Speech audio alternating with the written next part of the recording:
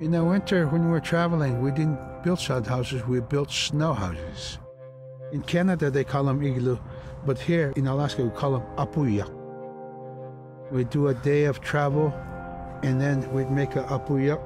The next day, my father would set traps, spend the day there, rest the dogs, give them something to eat, and then the following day, we continued to the next place. We'd go to my dad's sister, who had a house at Dubarg.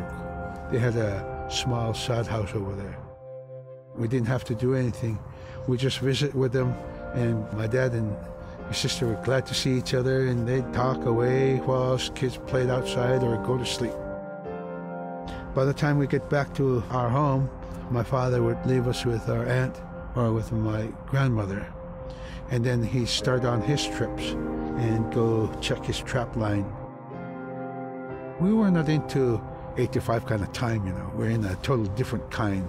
We're in ecological time.